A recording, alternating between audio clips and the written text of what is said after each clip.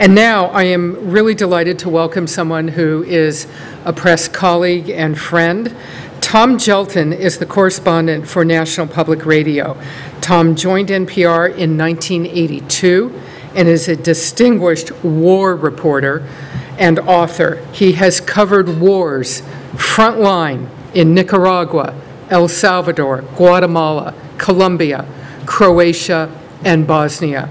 He reported live from the Pentagon on September 11th, 2001, and has led regularly NPR's coverage of Afghanistan and during the invasion of Iraq. Let me welcome Tom Gjelten to the stage.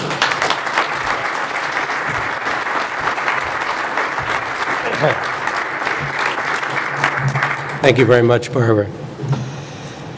We do go back a ways.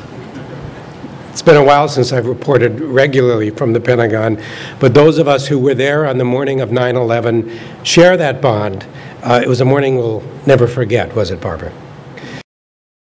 I'll say right off now how honored I am to be here with you and to call attention to the important work that you do on behalf of our veterans. I'm very impressed by especially all of you lawyers who have given so much of your time and your legal expertise in service of a very important cause. I did cover the first couple of years of the wars in Afghanistan and Iraq from the Pentagon. I've not been on the front lines in those countries, so I can't say I know the combat experience that our Iraq and Afghanistan veterans have been through, except vicariously. My wife, Martha Raddatz, has been to the war zones dozens of times, as some of you may know, and she wrote a wonderful best-selling book tying the frontline experience with the experience of soldier families back home. So through her, I know something about what veterans have gone through. And as Barbara said, I have done some war reporting of my own years ago in Central America and then in the former Yugoslavia. And one of the things that I've seen in my own reporting experience is that we are much better at focusing on the fighting of a war than on the aftermath of war. I've seen this from a journalist perspective. In Central America, back in the 1980s, I was one of just 2 foreign correspondents on the NPR staff. We were just getting started at those years with our foreign coverage. The other position was in the Middle East. That tells you where our attention was focused back in those days. Central America was one of just 2 regions in the world that warranted a full-time correspondent. And what happened? Well, in the space of a few months in 1990, the wars in El Salvador and Nicaragua both ended. New elections, a decade of war in Central America was over. And guess what? NPR pulled me out. We totally shut down our Latin America coverage. I was transferred instead to Berlin. The Berlin Wall had just come down, then we had the first Gulf War, and then the wars in the former Yugoslavia. No more stories from Latin America, zero. Not by me, not by anyone. And NPR was not alone. In Sarajevo, I ran into about half of my old war reporting colleagues from Central America. Basically, every news organization had shut down coverage of Latin America and shifted those resources to Eastern Europe, to the former Yugoslavia in particular. And that was my focus for the next several years. And then what happened? We got the Dayton Peace Accords, and that war was over. And I left. My last trip to Bosnia was 15 years ago. Our coverage dropped off just like it did after the wars in Central America ended. But it's not as though those stories ended there. In 1996, I went back to El Salvador and Nicaragua. I returned to the war zones, the same war zones where I had spent many months a decade earlier. What did I find? The peasants who had fought on the side of the Sandinistas and those who had fought on the side of the Contras were as poor as ever. They had been forgotten by their patrons. There was no help from the United States. They actually had made peace with each other, but largely because they shared this common fate. Some had even turned to banditry. Why? Because they had known a lot about guns, but not about anything else. I interviewed one former Contra on that trip back in 1996. He came from a campesino family, but had left home at age 13 to fight with the Contra army. So he never learned to plant corn or herd livestock. When the war concluded, he was basically useless. He had lost one arm in combat and had no opportunities to farm anyway. So what did he do? He did the one thing he knew how to do. He took up arms again and started roving the countryside with a gang of former Sandinista soldiers and former Contras, now working together as bandits in the countryside. That is the kind of thing that happens in the aftermath of war. But we don't hear those stories because we don't pay attention to the aftermath of war. The same thing with Bosnia. The fighting ended there, as I say, 17 years ago. How many of you know what happened in Bosnia after the Dayton Accords? Well, one of the things that happened is some of the foreign Muslims to fight with the government forces there against the Serbs stayed in the country while the United States and Europe basically lost interest in the place. And pretty soon there were jihadists in Bosnia. We didn't know much about it, basically because we weren't there anymore. We pretty much forgot about Bosnia just like we forgot about Central America. So these were some of the things on my mind as I prepared for this event tonight. I doubt you deal or have had much experience with veterans whose war experience dates to Central America or the former Yugoslavia, but we can see parallels. What all these situations have in common is this issue of the aftermath of war. We're out of Iraq now. We're rapidly winding down in Afghanistan. We'll be out by 2014. But as you all know, we are going to be dealing with the aftermath of those wars for years and years and years. And nowhere will that be more apparent than in the lives and experience of the men and women who fought there. The suffering and hardships and life crises that are certain to afflict many of our veterans will be the aftermath of those wars. And I already know that veteran experiences will not get the attention they deserve. I greatly fear our focus will shift elsewhere. The wars will be behind us.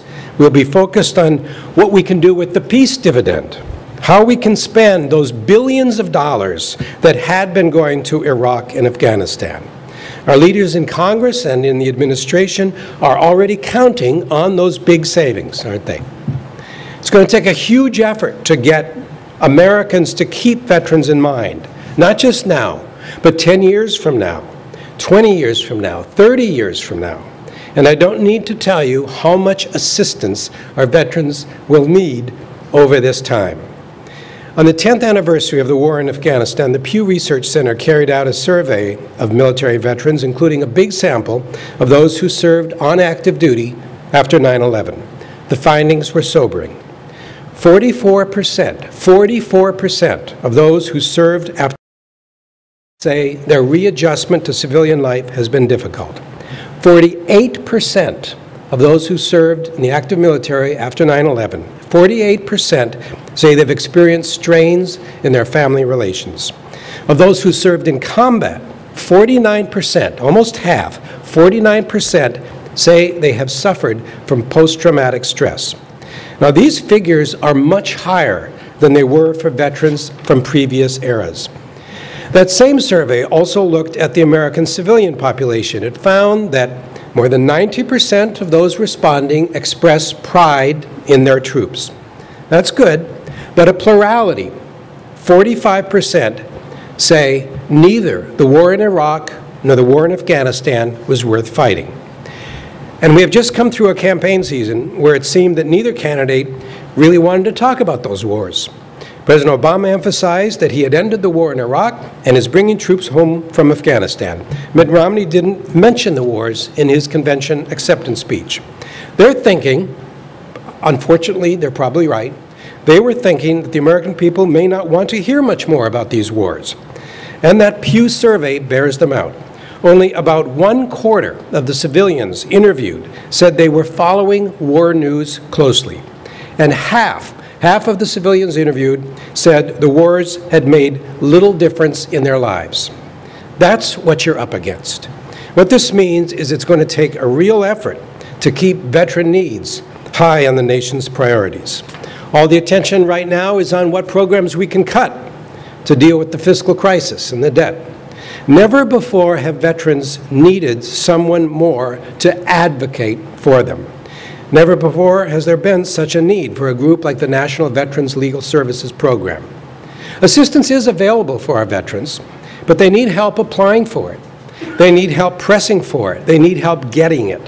Treatment for PTS and traumatic brain injury, health care, cutting through the red tape just to get a doctor's appointment, to get the disability benefits and the health care that they've been promised. Just finally confusing. And it's not just a matter of calling up some number at the Veterans Administration to get help. Veterans need help in their own communities. In some cases, as you very well know, they need specialized help from lawyers. And their families need help, particularly those who have lost someone. The wives, husbands, parents, children, many of whom may not be familiar with the military and may not know what survivor benefits are available. I'm actually not going to trash the VA. I think there are good and dedicated people there who care about veterans, but it is a bureaucracy like any other, and bureaucracies don't always work that efficiently. I would say that the Veterans Administration depends on organizations like the NVLSP in order to do its job. And as time goes by, the advocacy work will become all the more important and all the more challenging, because people forget. Politicians forget. Government turns its attention elsewhere. The bureaucratic machinery becomes even less responsive. But veteran needs will only become greater. They'll require ongoing medical treatment. Some conditions will aggravate as time goes by. The stress will not go away. Family problems can surface years down the road. And meanwhile, remember, half the American population say the war has made little difference in their lives. How easy it will be for people to forget those whose war experiences linger and hurt. Will we as a nation care for those who return injured from battle? Whether and how we do will show who we are. And with that, I'm going to introduce a video that shares the stories of 3 veterans who went to war and served their country honorably. Dismissed from the military because they were suffering from post-traumatic stress, these veterans were denied the benefits to which they were legally entitled. It took a historic class action lawsuit, Sabo versus the United States, an effort spearheaded by NVLSP and pro bono counsel Morgan Lewis and Bacchius and Hewlett-Packard Company to win their benefits and write a national. Let's watch the video.